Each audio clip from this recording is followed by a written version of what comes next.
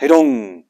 In this video, we're going to have a quick concept video talking about pivoting the hilt. So sometimes there are ideas I want to put out there that aren't really like a full length, like 15-minute analysis of something.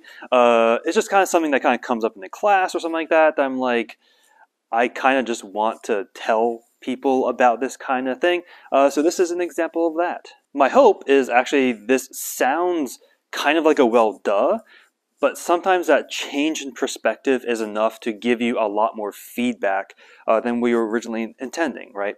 So the idea of this is when you're changing positions, right? So when you're changing, more or less when you're trying to reverse your dynamic. So I'm thinking about a few combinations in Gumdo, but this doesn't have to be a Gumdo thing. This is very much something you can do primarily when you're doing a two-handed cut or two-handed movement, right? To kind of give you an idea of what I'm talking about, right? So if I'm here, I can turn thrust, right? Or I'm, here and turn thrust. I like thrusting there. Or, right, so I'm here, up, here, ban. So those are all examples of changing the flow, right? Going back the way you came. So what I want you to think about as you go through these is, so yes, what you can do is like, okay, I have this cut, someone's behind me, I need to bring this tip into their solar plexus, I'm just going to be like, ha-ha, right? Or, just because it's from the form, I can ha-ha, right? Which is fine, right? And you can still do that fast, you can still do that, and it'll probably look the same no matter really how you do it. But what I'd like for you to do is, so thinking about that motion, right? So if I'm here, right, thinking about the tip is kind of like the symptom that I want. I want the symptom to go from there straight into the person's stomach because they are trying to murder me. But the way you do it, right, so you can have a root cause that can kind of cause this to happen a little more efficiently versus just kind of mimicking the result. So what I'd like for you to do is from here, right? So instead of thinking about what the tip is, think more about the root cause, right? So think about the sword itself, right? So I'm going to go over on this way. So the words I'm going to use, just because they work for me, is trigger finger here, right? And I'm going to use the base of my palm on the root there, right?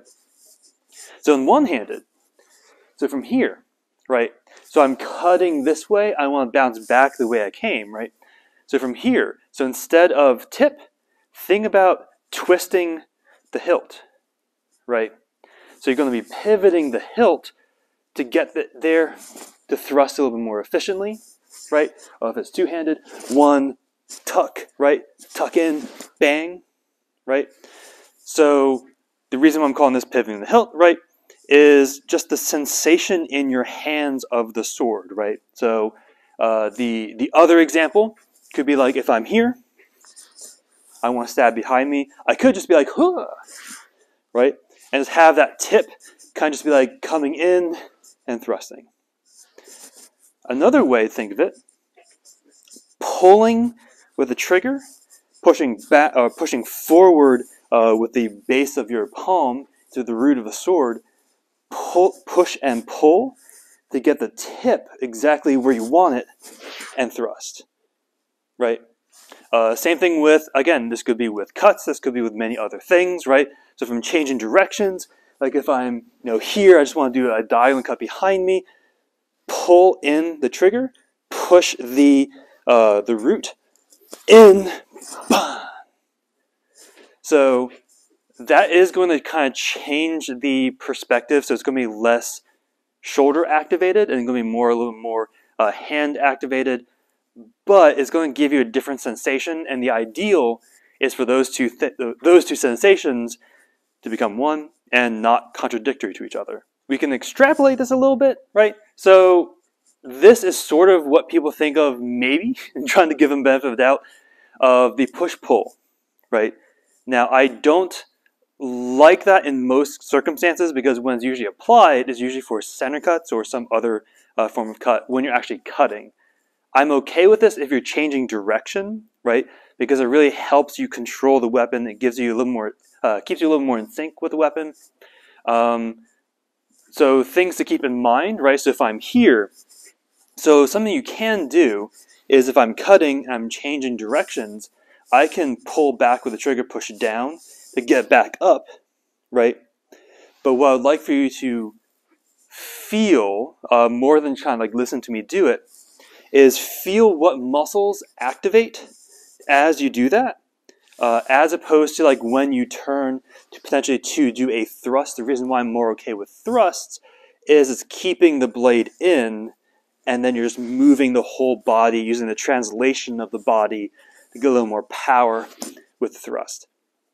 Hopefully that makes sense. But anyway, that was a quick concept just to kind of throw it out in the world, and hopefully it hits someone who is interested in playing with that idea. So with that, make sure you stay safe, stay humble, and keep training. Haidong!